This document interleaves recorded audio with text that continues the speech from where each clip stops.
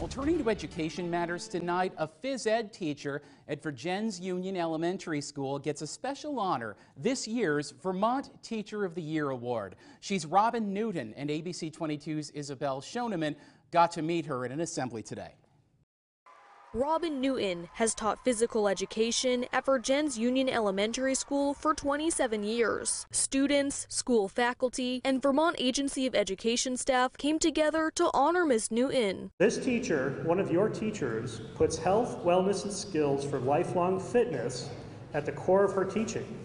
She places joy and connection to community in the center of her work with students. Miss Newton strives to help students develop the skills and confidence needed for lifelong fitness. It's therefore a great honor to name Robyn Newton as the 2023 Vermont Teacher of the Year.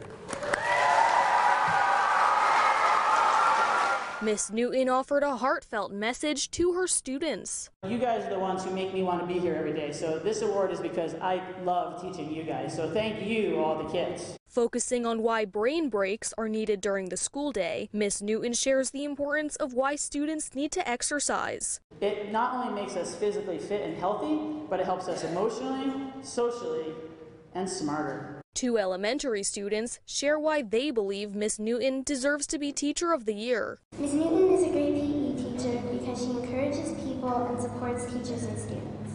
She also makes activities very fun for everyone. She is also positive, she makes things fair, she helps kids that need help, she enjoys having us for her class, she is prepared, she is kind to everybody. Miss Newton started the action-based learning program at Vergennes Elementary, which focuses on the motor development of kindergartners. It was amazing to be honored in front of all my kids, which is who I do this for. My biggest goal is just to have kids active all times. The more we can get them to move, that's going to help them in all aspects of their life, whether it's academic or social or physical. Reporting in Vergennes, Isabel Schoeneman, ABC 22 News.